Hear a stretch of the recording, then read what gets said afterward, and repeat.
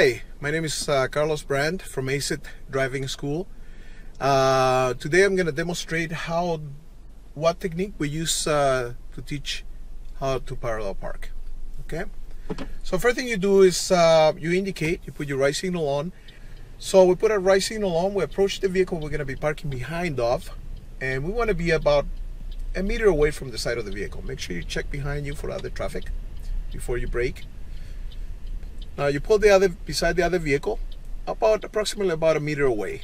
What you want to do is, as you're pulling forward, you want to look at the back end of your car and the back end of the other vehicle. You want to line your back ends, okay?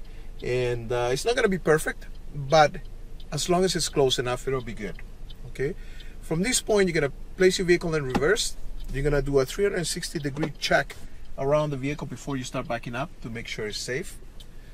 There's some traffic coming, so we're going to wait for them to go by.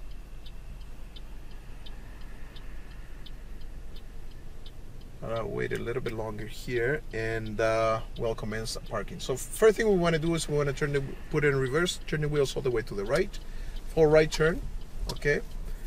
And we're going to visualize a 45-degree angle to the middle of the car. So we are approximately at a 45-degree angle now. We're going to stop at that point.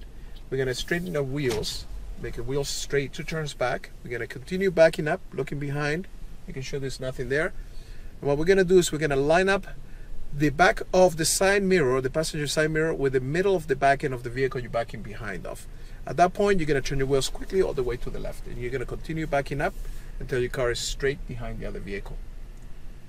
At that point, you're going to stop, you're going to straighten your car and your wheels.